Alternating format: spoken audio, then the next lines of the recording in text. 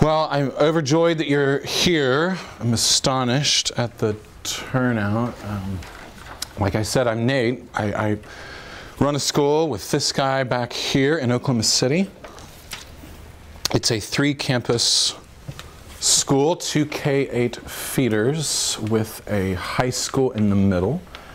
And they all feed. We're about 625 students this year, and it very much looks like we may reach 700 next year. It's sort of hit this overwhelming, quite honestly, stride that we're trying to keep up with, which is why my leading with Culture Talk has Skole leading from the beginning.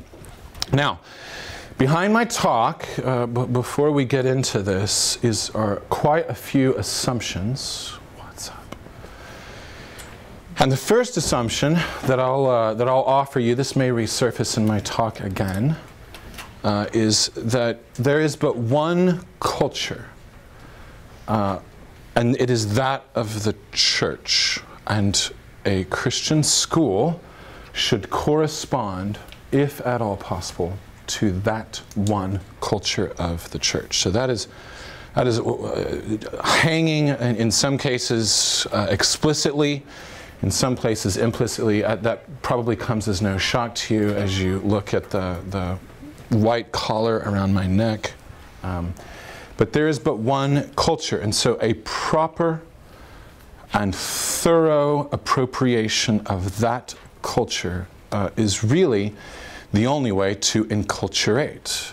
If you borrow from any other culture in what you do, you will in fact be enculturating something different than what has been handed down to us in Christendom. So that's somewhere lurking in the background. Now, to tee all that up, I wanted to start with this notion of skole, leading from a place of rest. So, I advance. I almost said advance. All right. I've also partially titled my talk now. It was leading with culture, and then you start writing. I'm like, no, skole, because that's where it starts. And I thought, no, toward a philosophy of hospitality. And there will be application at the end, but you've got to give this little preacher his front end. Okay, so there you go. This is a wonderful outdoor feast. This is my daughter and my son. There's Ezra. There's your 504 sweet pea. This is a Pentecost feast, if it's not evident. Red table runner. You've got to have your red at all times. Red bowls, of course. And Pentecost is always smack dab in the middle of spring. Shortly after this meal, the children released doves out of cages and flung them into the air, and feathers went everywhere, and it was just outstanding. But that's you can already anticipate from that photo where this talk is headed. That is the culture to which we aspire, because it is in fact the culture of the kingdom. All right. I'm going to talk out of Luke chapter 4. But here I found an icon that was illustrative of Luke chapter 4. So this icon, which was written as a 14th century fresco, hangs in Kosovo. And this is Jesus preaching in the synagogue at Nazareth. And I, anyway, was looking at this, and I think you'll see, after having read the text here in a second, why this is so powerful. Of course, icons are always powerful because, you've read Prince Caspian, right? What happens is Eustace looks at the picture, This is what our Greek brothers and sisters have been trying to teach us Westerners the whole time, right?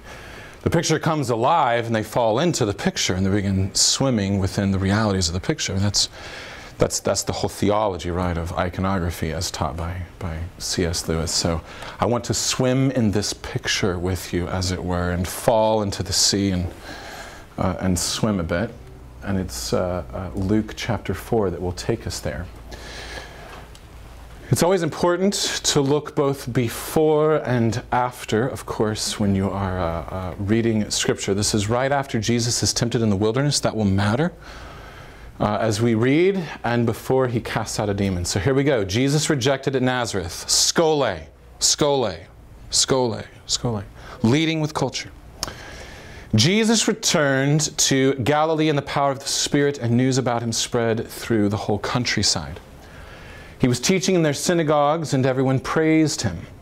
He went to Nazareth, where he had been brought up, and on the Sabbath day, he went into the synagogue, as was his custom. Right? So he's going home. He's going home. Go to Nazareth. All right. He stood up to read, and the scroll of the prophet Isaiah was handed to him.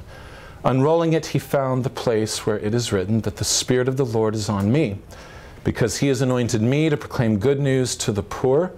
He has sent me to proclaim freedom for the prisoners, recovery of sight for the blind, to set the oppressed free, to proclaim the year of the Lord's favor.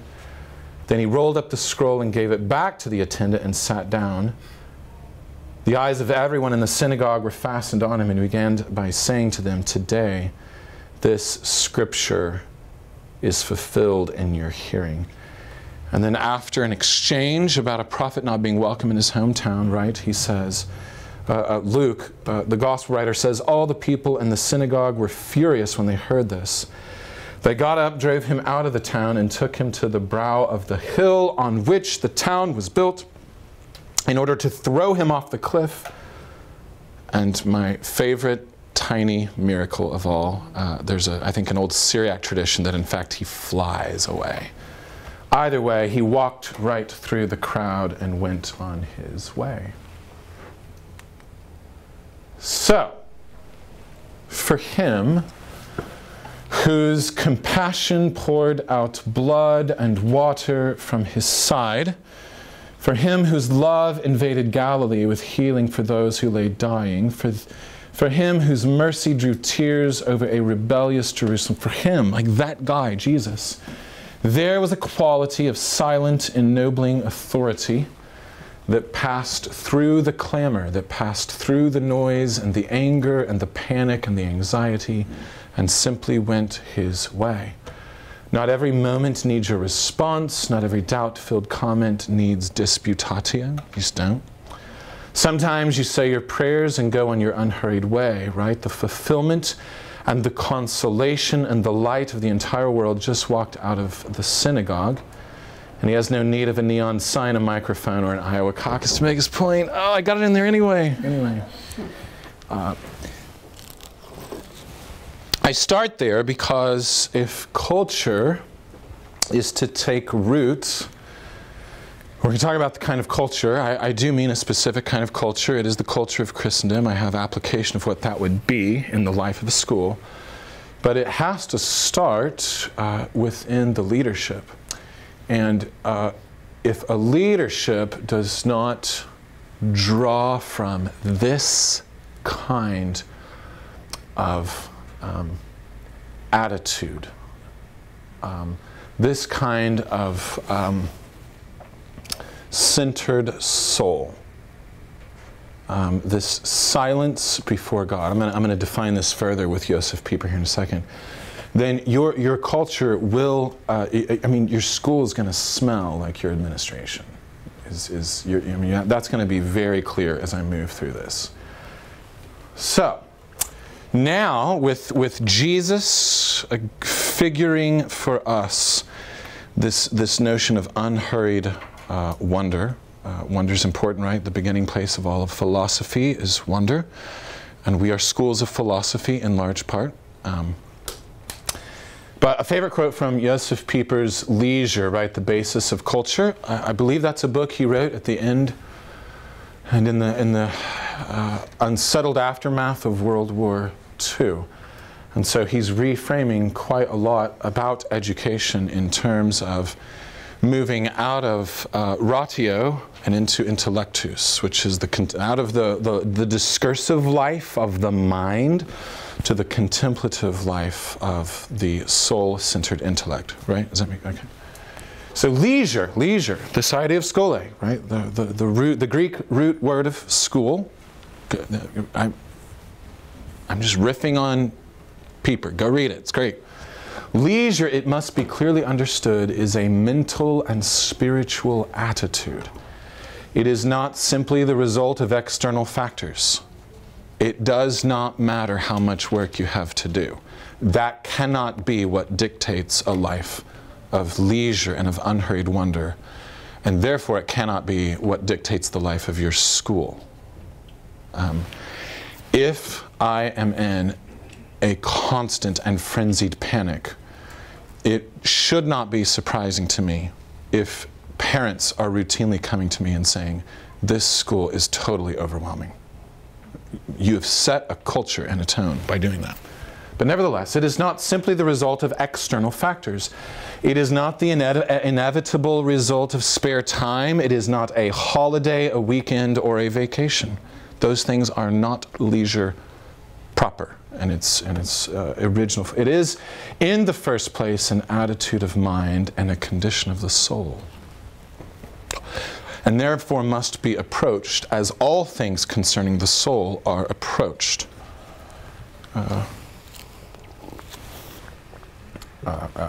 And we could certainly go there, but let me continue and actually get through this presentation. Followed by there's another quote from Pieper in his book. Leisure is a form of silence. Think of the psalmist. This is morning prayer. The Lord is in his holy temple, let all the earth keep silence before him. In the morning prayer that constitutes my devotions. But leisure is a form of silence, of that silence which is the prerequisite of the apprehension of reality. Only the silent hear, and those who do not remain silent do not hear. Now let's take this a step further. I have 6 children, my home is not silent, and yet it is a place of tremendous sanctuary. There is still silence there, even though Ian cannot seem to be quiet. Right? He's my 4-year-old. Silence, as it is used in this context, means more nearly that the soul's power to answer to the reality of the world is left undisturbed. It is the silence of being undisturbed.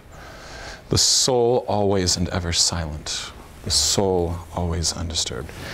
That is a place of sanctuary, no matter how many people are actually talking.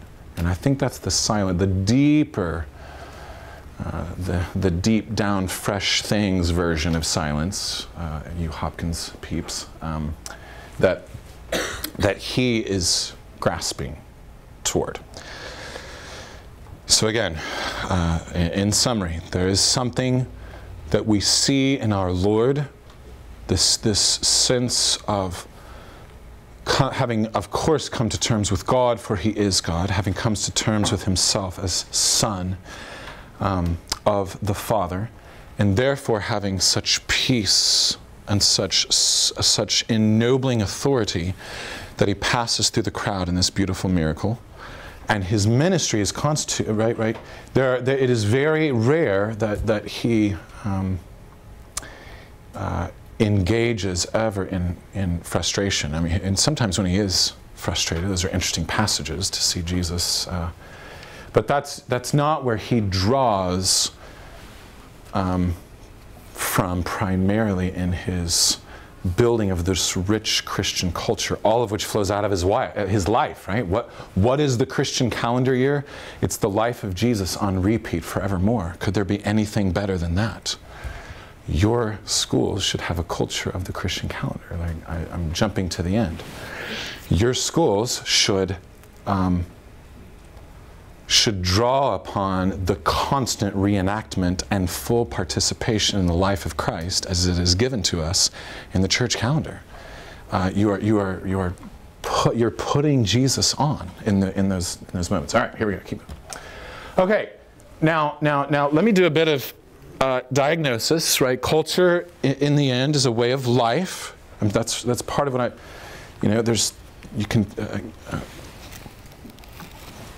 there's a lot of behind-the-scenes work that we do, that I do with Stephen right there, like building 3 to 5 year strategic financial pro formas to support a school.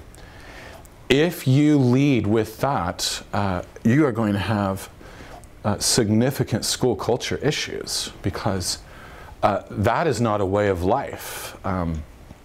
that would be living life with a skeleton only. You've got to put flesh on your school and let the silent and hidden things be silent. There's a reason you cannot see my bones right now, right? It would be a problem if you could see my bones. So I don't know why so many schools lead with their bones. Like, put some skin on already. Bones are what you see when something is dead, right? So anyway, all right, okay. Okay, so diagnosis a little bit to say why culture is going to matter so much. You've got to give something.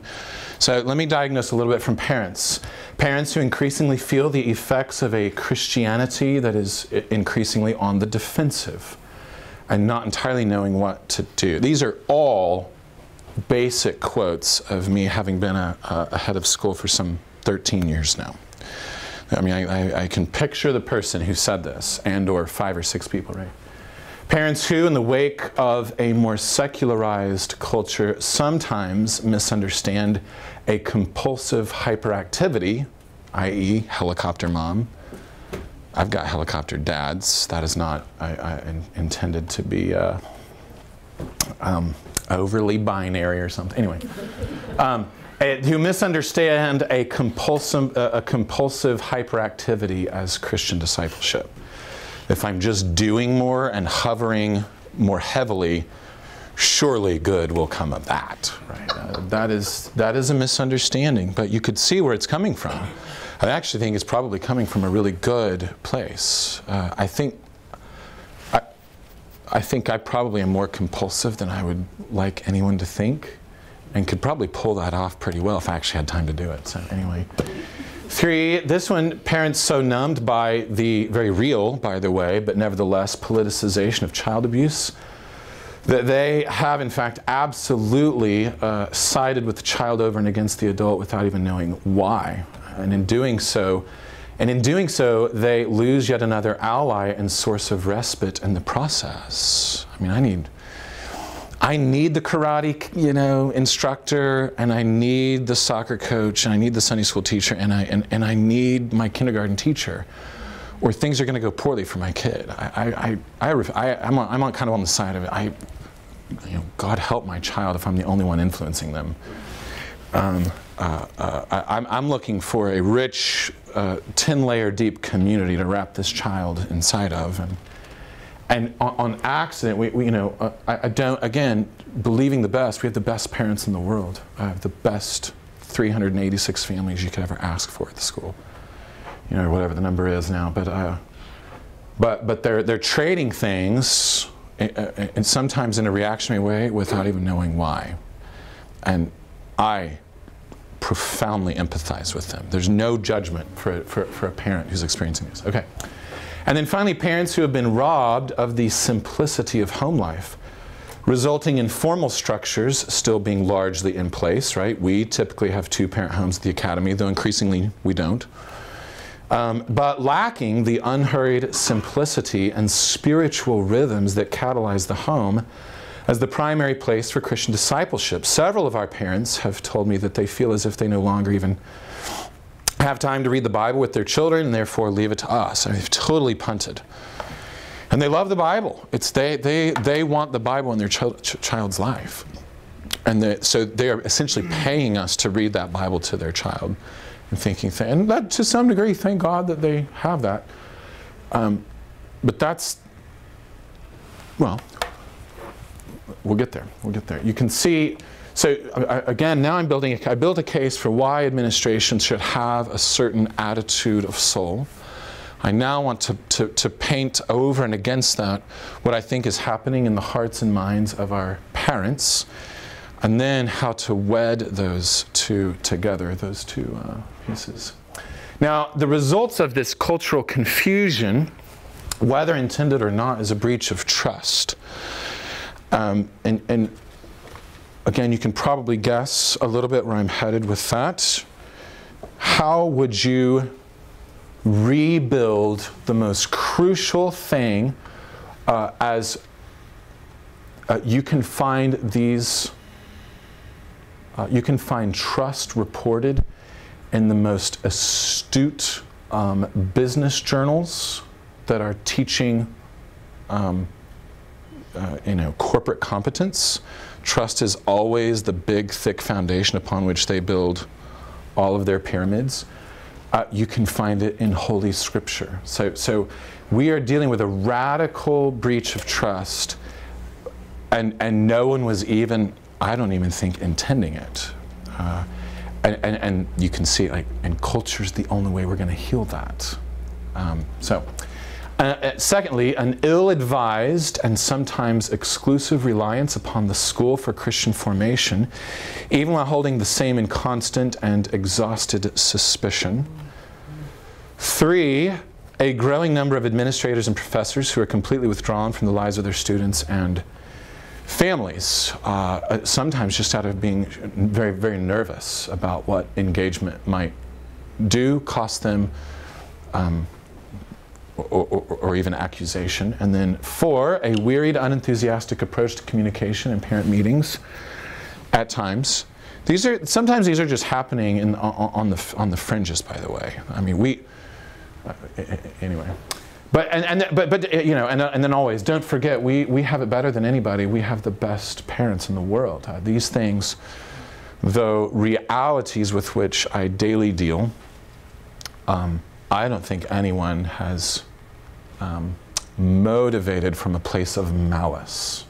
I cannot think of a single parent who has contempt for me, even though some of these sweet little patterns and unfortunate patterns are always creeping around the edges, right? Of course they are. Of course they are. I mean, you're building a house, and I live in a 101-year-old two-story bungalow in historic Putnam Heights. And the thing creeping on my house most often is foundation issues, right? And so I have insured that bad boy so thickly. I am not going to be taken off guard. I am going to battle the fractures right at the foundation level, so that what I'm not dealing with are cracks in my daughter's ceiling upstairs. Like, I don't want them that deep. I want to battle them at the fringes from the get-go. And the way we're going to do that is with culture, friends, culture. All right.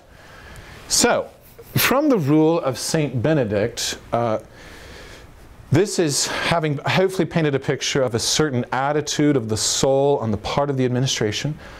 Now, having hopefully painted a picture of some of the battles that we face, and a rich leadership of enticing and winsome culture drawing us in, then the third part is to lead first, before we even get to how culture is manifest, is let's cultivate a little bit a philosophy and a doctrine of rich hospitality.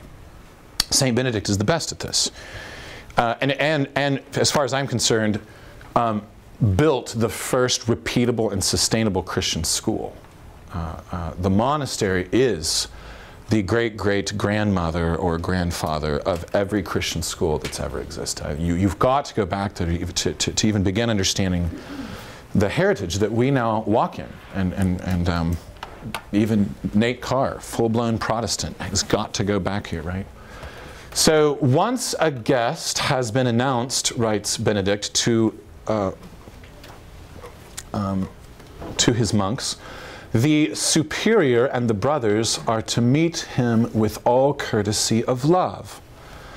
First of all, and you can imagine, by the way, we are not a service industry, but we are treated as one, right? We are an outpost of the city of God. That's what we are. We're an outpost of the kingdom. And I have 87 different churches represented at the Academy. I have devout Latin Mass Catholics who have yet to utter a single word of the liturgy outside of that language. And then I have, last year, Life.Church's Craig Rochelle's daughter graduated, and everything in between. Just this unimaginable spectrum of church representation. We're an outpost of that kingdom, that good and precious, truth witnessing, beautiful kingdom. But you could see why when we live as the kingdom, prescribed here by St. Benedict, it goes well for those who are treating you like a service industry. In other words, a service industry like customer first, which people began treating you that way when they're paying tuition. And that's understandable. And I don't think that we need to spend a lot of heartache worrying about that and trying to sort that out in parents when love and charity can win the day on that discussion. I mean, I've had moments where that's been hung over me as a headmaster 13 years later, right? Well, and that's not a moment to contest, in my opinion, their treatment of me as their massage therapist, you know, sort of the service industry model, but rather to simply win the day in love. And that's the basis of charity. I think St. Benedict takes us there. Once a guest has been announced, the superior and the brothers are to meet him with all courtesy of love. First of all, they are to pray together and thus be united. And these are pilgrims, right? Pilgrims. They come a long journey so that they can say prayers. These are sometimes people that you know, the monastery says prayers all day, every day for those of us who can't, because I need to go to a finance committee meeting. That's kind of the doctrine behind the monastery. There's someone praying for me at all hours of the day and night, day and night, day and night. So these pilgrims then come, they've taken a sabbatical, and they come so they can see the brothers, and they heal, kind of fill the soul back up, and then re-enter their vocational life. Their vocational life is every bit as important, but it's also every bit as different.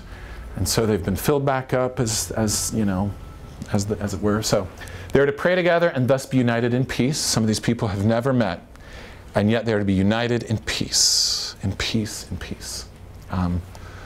Right? Pieper says in his love essay that love, whatever your definition of love is, that what all definitions of love have in common is a coming together, a constant tendency towards union. The two become one, which includes marriage, of course, even in a very physical way, but is not exclusive to marriage. All of us are moving, that's right, that's the doctrine of the Trinity as well.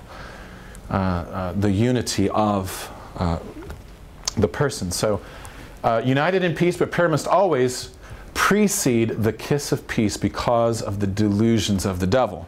We want to have a holy kiss, not a kiss of lust, so we will pray first. And then we will kiss our pilgrim, and we will kiss him, we will kiss him. So maybe you should start kissing your parents. Now, the holy kiss has culturally died. Though the sweet old ladies of St. James Church really love their priestly kisses, I have learned over the years. But anyway, but nevertheless, what the kiss represents is the self-sacrifice of agape love in radical hospitality and service to the brightest and best among us, most of whom are in pre-K. That's where the greatest among us are right there. And the parents trying to nurture them in such a way that the kingdom of God has yet another generation, that it can once again be vindicated over and against the world and the flesh of the devil. Secondly, says St. Benedict, I just wish I could pull this off for you guys over here. Can't read it.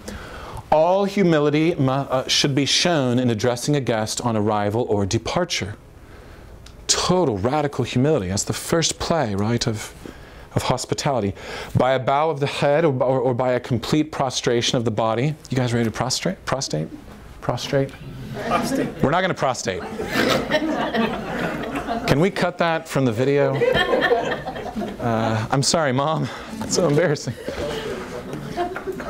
By a complete prostration of the body, Christ is to be adored because he is indeed welcomed in them. To bow the head to a parent, even if figuratively by humility of heart, is to honor Christ, because Christ is indeed welcomed in every stranger. After the guests have been received, they should be invited to pray. Then the superior or an appointed brother will sit with them. The divine law is read to the guest for his instruction, and after that, every kindness is shown to him. And then finally, the abbot shall pour water on the hands of his guests, and the abbot with the entire community shall wash their feet. The stole, right? The symbol of the stole. A reminder, every priest, as they get ready, they kiss the back of the stole, and on it goes, as a reminder that, the same way the collar is, that you are in fact a bond slave of the entire world. You do not properly belong to yourself, It is a reminder of radical hospitality, which is, once again, the beginning place of any culture that's going to smell anything like the kingdom, which is why you cannot leave with corporate administrative models and end up smelling like the church. I mean, you can see where this whole, like, there's the big talk. Okay, here we go.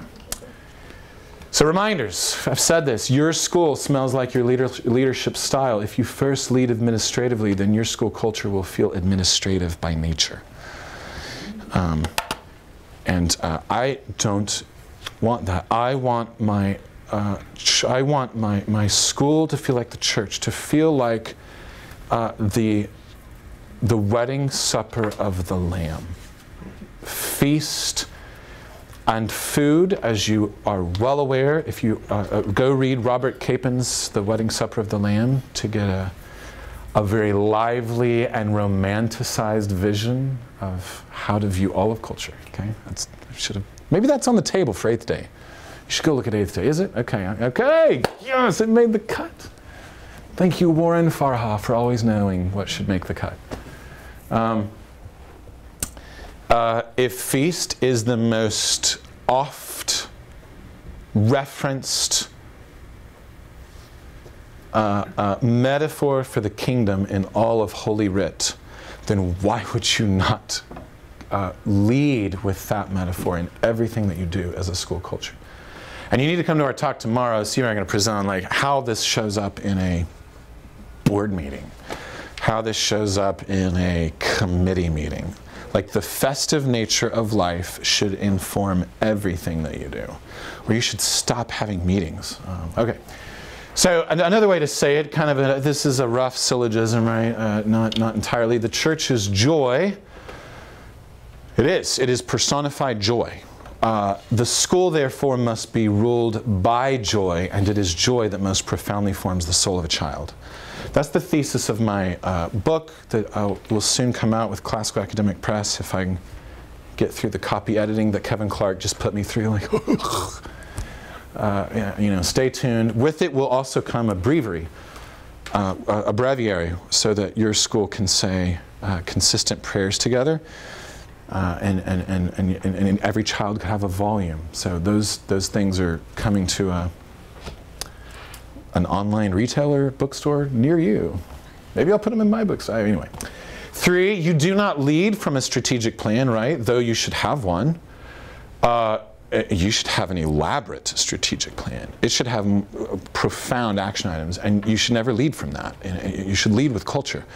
Well, I'm going to apply some cultural ideas here in a minute, but I'm trying to overstate my case just to push a little bit back on the full corporatization of the outposts of the city of God, right? And I love that stuff. Like I was a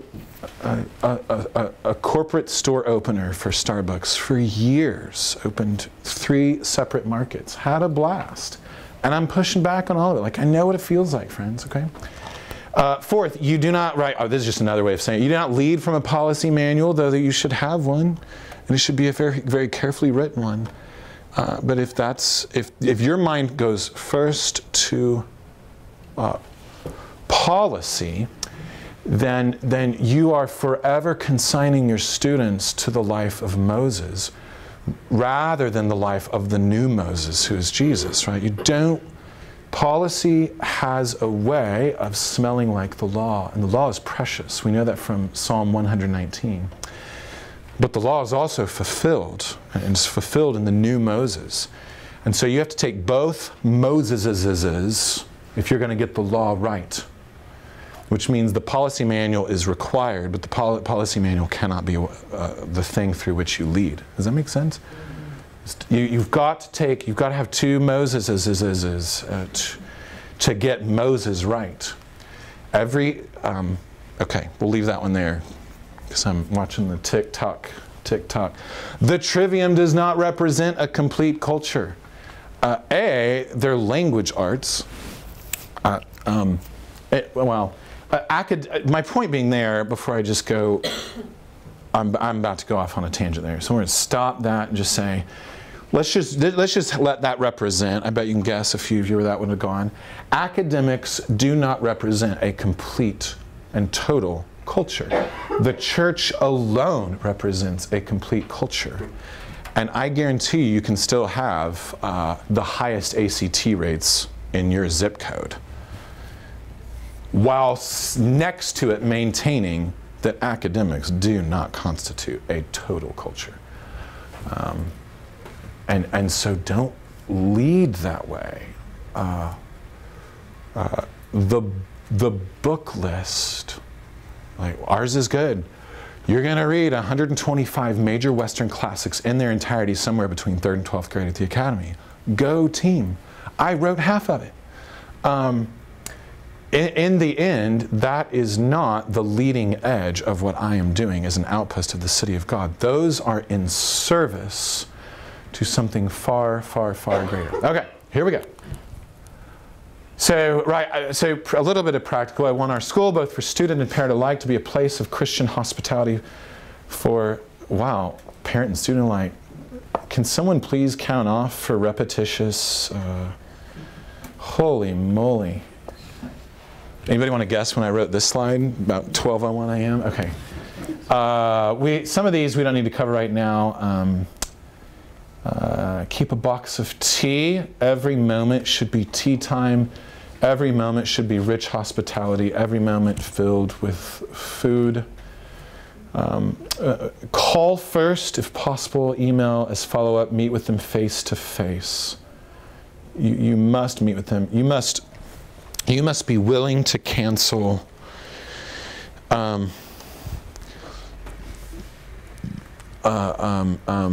and or send your body double in your place to the finance committee meeting if you have just had a student entered into institutional care following a suicide attempt. Like you do not need to go to that stuff. You need to run as quickly as you can, and you probably should spend the rest of your day there.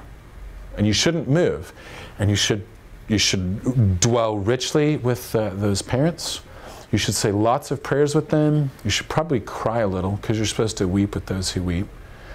And you should not leave.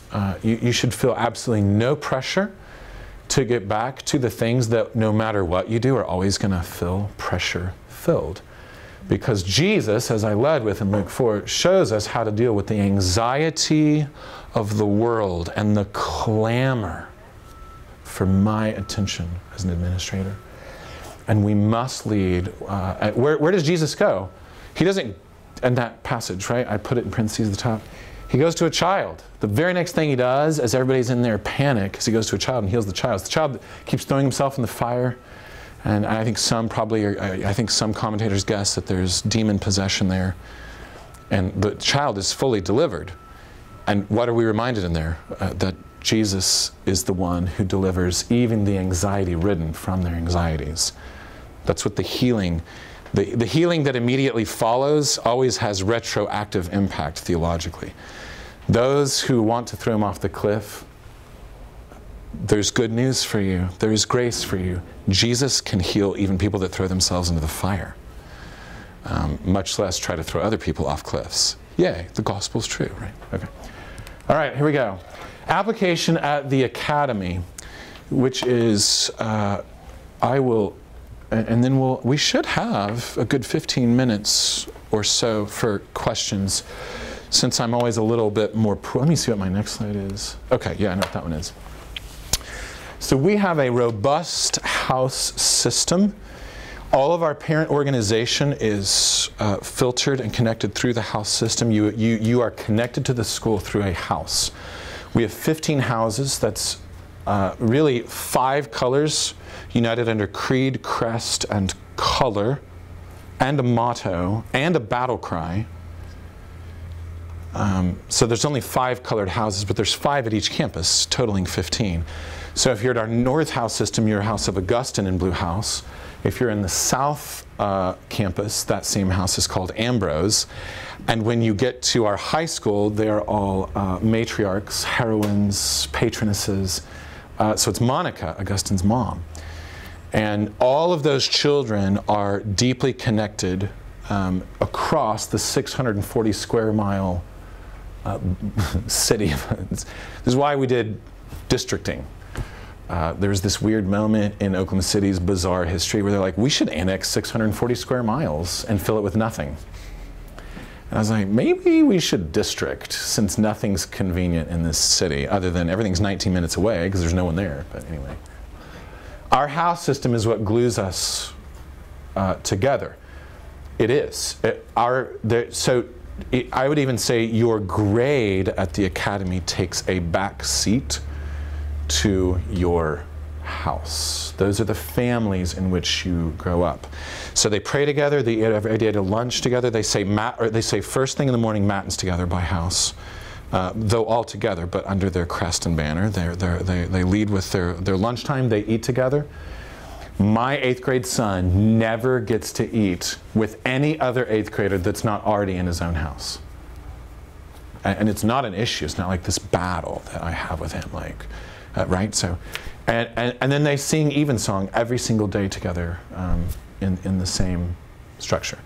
There's a lot more to be said about house. We have athletic competition and a dozen other things, but let me leave that one there. A house system is a way to lead. You want a huge front end on your school, a massive cultural front end. You want it to have a certain mystique, as far as I'm concerned.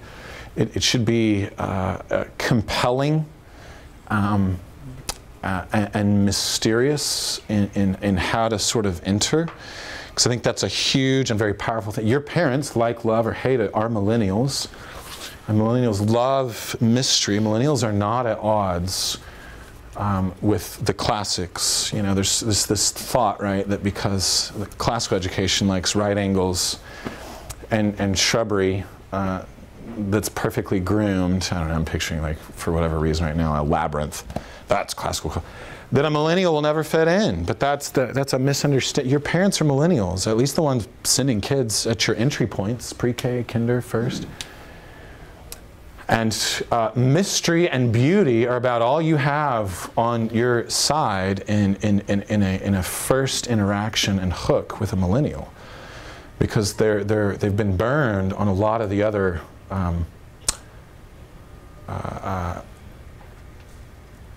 personality hooks, like the sort of just the phenomenological experience of what it is being a millennial. There's just a couple hooks left, and mystery and beauty are a couple of them. I mean, you're not going to get them with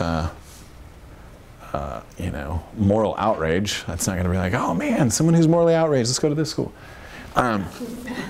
Though you can teach rich virtue ethics in the midst of that, but that's not my talk, so here we go. There are some academic applications for leading with culture that maybe we can get to. I want to leave time. The first, though, of which I would say is mimetics. I would put mimetics as a subpoint to academics.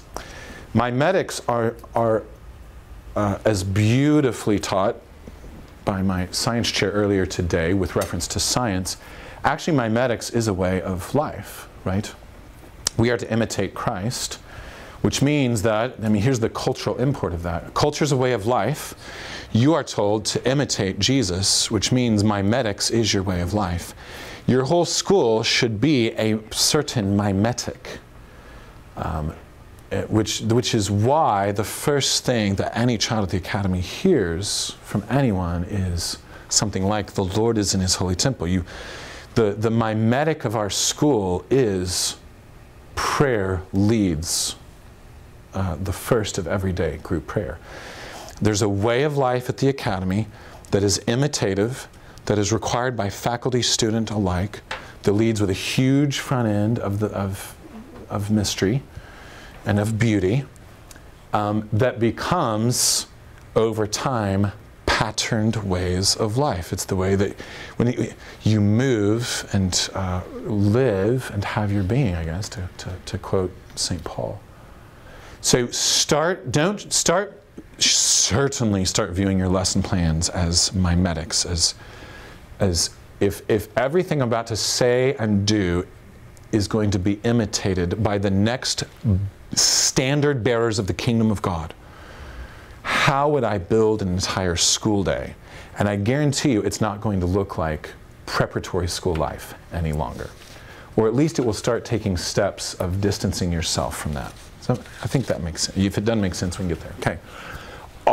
Your entire school day is mimetic. And the lesson plan. The hallway transition is mimetic.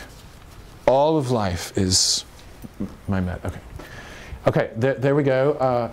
Fine arts, we can come back to that one as well if need be. The hours, I've mentioned this already, both in reference to St. Benedict and my breviary, but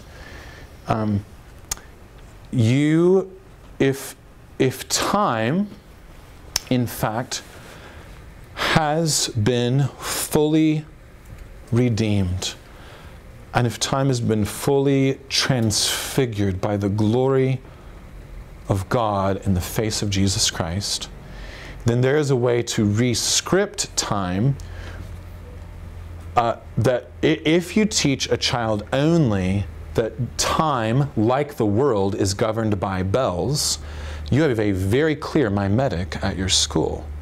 And your culture should be something else. At the very least, I mean, we do this a little bit, you should hang a bell and ring it, like College of the Ozarks. We built a bell tower on one of our, to ring in prayer. It marks prayer. And that tone, if you do it every day for 14 years, guess what that tone will resonate in the soul of a child? I am to pray. I am to pray. I feel like Pavlov right now, but anyway. There's probably something there to be learned. How could Jesus transform Pavlov? But anyway, you must think of, so if in fact time itself has been transfigured by the glory of God in the face of Jesus Christ, and the only time marker that you have in the lives of your children is that of class transition and bell ringing, then you might want to rethink how time is in fact marked. And so we punctuate with 3 hours of prayer, which is a total ripoff of St. Benedict. But guess what? The whole church is one big, huge 2,000-year ripoff. All is well. And radical creativity within your own context will come through radical ripoffs of Christian culture. And so taking a step back and bringing that culture in, we'll think, and bright wings. I mean, that's where the Spirit hovers, right? I keep going back to Hopkins. I want to end with a Hopkins quote here at the minute. Okay, travel, you should do rich pilgrimages, and they should absolutely chase the life and the heritage of the church. All 8th graders at the academy go, I mean, there's a lot, sometimes this is like many years out, go on a pilgrimage to Italy as part of the rite of passage. Rite of passage is a rich cultural marker. It's a way of transfiguring and transforming time. And you should do it participatory. And there should be ceremony involved. Pilgrimage is a long-lost art, even among those in America who invented it or whose tradition invented it. You know, there's Roman Catholics no longer do a lot of pilgrimage, even though that's one of the charisms and gifts that they've given the church. Pilgrimage should happen. I think the closest thing we have is camp culture in America. We go to camp, and that's something of a pilgrimage, something of a spiritual retreat. You should take pilgrimage, and then we do it again with our seniors as well. You should feast constantly, and you should do it high feasts. Ours look like Hogwarts, and we do it by house according to feast day of the patron or patroness. And then we also do Feast of the Incarnation, Christmas, Feast of the Resurrection, Easter. And each house sits at long tables. We do high toasts. We do mummers plays that are acted out as well. It's a multi-course meal. And time stands still for a minute. You want children to have the experience of time standing still. Otherwise, you are enslaving all of your children to old, sleepy, old man Kronos. Remember, he's sleeping down there. Is it the silver chair where they find Kronos asleep in the underworld? If you want to enslave your children to that, I just be careful. Be careful. You want You want time to stand still for your children, because then they'll live for that. Then they'll remember that. Then they'll want that and crave that for their own children. They'll remember the wonder. Right? The beginning of place of philosophy, Plato. They'll remember the wonder of it all, and therefore will be the Christian ambassadors that you want them to be. This is why a worldview class will never accomplish what you think or hope it will accomplish, apart from the full participation in the life of culture, Christian culture. You must wed the right thoughts with a way of life. There's the entirety of my talk in one sentence. Liturgical classrooms, we can talk about that, how to give beginnings and end that mark classrooms as spaces of unhurried wonder, okay? And then, as I referenced earlier, unhurried wonder. Okay. Let me, rather than end with my last slide, all of this is absolutely 100% me figuring out how to take the edge off it. Someone said, aren't you all your talks like these rhetorical ruses for dealing with squeaky wheels and parents? Sure, from any outsider's perspective, an act of grace is a moral outrage. For grace seems to satirize the rule book. It seems to negate the importance of fairness and justice. But it is there, I would argue, that there lives the dearest freshness, deep down things. And since we all live in this, what feels like a Heraclitean world, I'll also end with Hopkins, for we should end any list with the poetic. So this is mimetic, right? Here we go. I'm not going to read the whole poem, but you should read Hopkins. Here's the title: That Nature is a Heraclitean Fire and of the Comfort of the Resurrection. And so Heraclitus, right, the philosopher of change, all is change, all is change. That's what my life as a headmaster feels like. That's what your life as teachers feel like, administrators. It's just constant. So he goes through that: cloud, puffball, torn, tufts, tossed pillows, flaunt forth they chevy on an air. Built thoroughfare heaven, roisterers in gay gangs they throng, they glitter in marches. Down rough cast, down dazzling whitewash wherever an elm arches. He continues later: of yester tempests, creases in pool and rut peel parches, squandering ooze to squeezed dough, crust, dust, stanches, starches, squandered masks and man marks. It's beautiful how alliterative he is. And he goes on and on and on, all that's change, and then he yells out, enough! The resurrection. In the middle of the poem, a heart's clarion, away, griefs gasping, joyless days, dejection across my foundering deck shone a beacon, an eternal beam, flesh, fade, and mortal trash, fall to the residuary worm, world's wildfire leave but ash in a flash to a trumpet crash.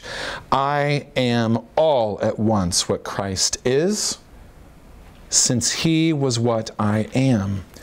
And this jack, joke, poor potsherd, patch, matchwood, immortal diamond is immortal diamond. So,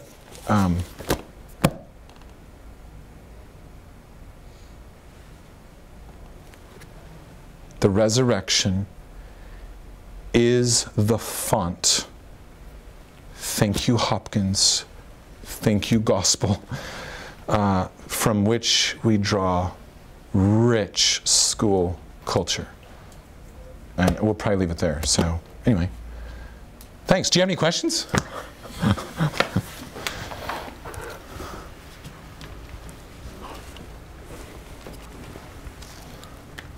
You alluded to a school leading with flesh and with skin, not with bone. What does it look like if a school does lead first with bone? What does that look like? What's an example of what a school leads with bone and not with flesh? So, and some of this will come out more thoroughly, I think, in my talk tomorrow with Stephen Taylor, my assistant headmaster. But let me go ahead and cheat and maybe give one example. if your ed team meetings, or if your faculty meetings, if your finance committee meetings, each of those is going to have a different iteration, lead first not only with the pressure of concerns, but with your poor inability as an administrator to keep your head held high, as Jesus does in Luke 4. And so you look harried and you feel worn down, and you lead with your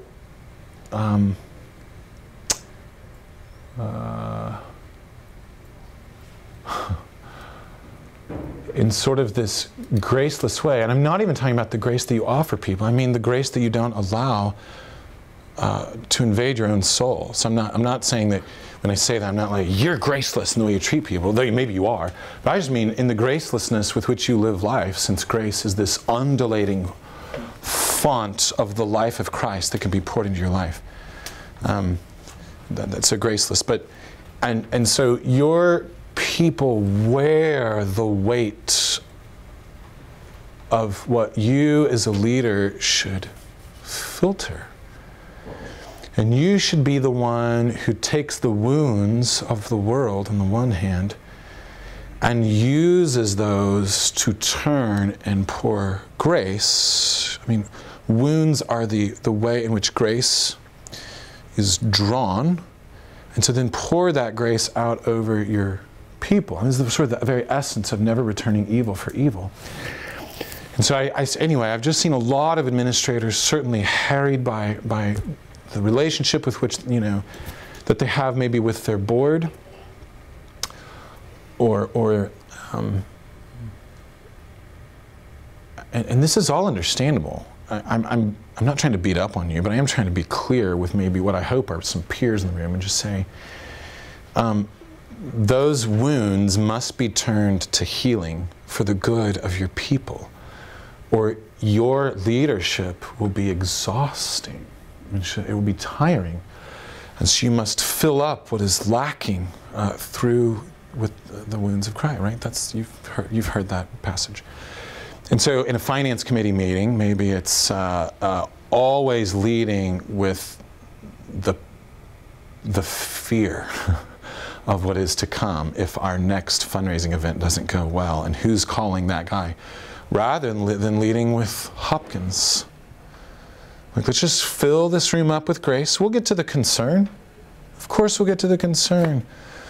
But I'd like to deal with the concern with a heart that is exploding with humor. I don't know. I mean, I don't want to run sad sack schools. Like, I'd rather have a different job than sort of beleagueredly sort of dragging through the hot mess of our, what's up? I think another example of that idea of leading with your skeleton would be leading with highest SAT scores. Leading with that's helpful. The best academic program, because that's not culture, right? That gets back to your earlier comment. Yeah. That's like as a home builder, going to your potential clients and showing them how cool your hammer is, and they're like, awesome, glad you have you seen my hammer? I will build that house. I'd rather see a house and it's full. That's what I mean by culture, right? God leads in the same way. He builds a 3-story house in Genesis chapter 1. He fills it. And then the law comes. I don't know. So you build the culture first, and then we can go precept by precept. I promise. So anyway, what else? I hope that helps. I don't know. Okay. Any other questions? We're done. Has this been at all helpful? I'm trying to read my audience. Or do you think this guy is out there? That was mutually exclusive. Yeah, that's right. I don't think those are mutually exclusive. Those are not. Thank you very much, Grant. Okay, God bless you. Have a great day.